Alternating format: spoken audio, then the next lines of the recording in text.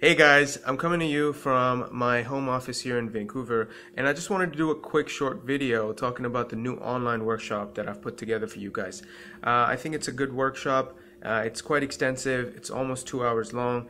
It has a lot of material, and the workshop is designed for someone that knows a little bit about aquaponics but wants to take their knowledge to the next level. So I want to go into a few details about what you can expect in the workshop.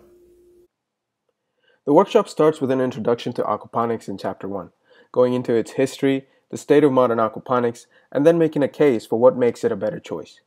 Chapter 2 discusses the science of aquaponics, going into the symbiosis, microflora found in aquaponics, the all-important nitrification and denitrification processes.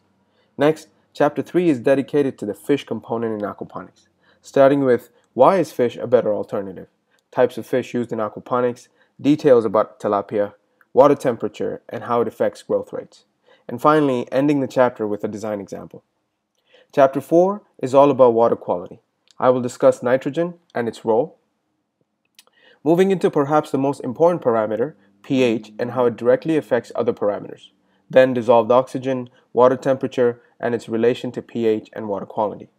Going into solids and solids removal techniques, and finally chlorine and chloramines present in water and their effects.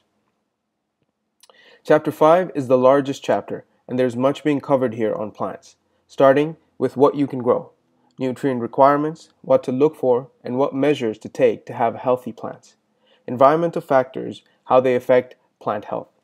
In the last section of Chapter 5, I discussed the pests and disease that are common in aquaponics and how to deal with them using biological and natural controls. Lastly, in the final chapter, Chapter 6, I show you methods of different system designs, beginning with backyard systems and ending with a complete design case study for a small commercial aquaponics system. If you like what you saw in the content, I've also put together a small version of the workshop for you to download for free. So go up to the video link up on this page, click that, and then get your small version of the workshop. And if you think there's value in the workshop, please do leave us some comments below or go onto our Facebook page and let us know what you think. Thanks a lot. I'll see you next time.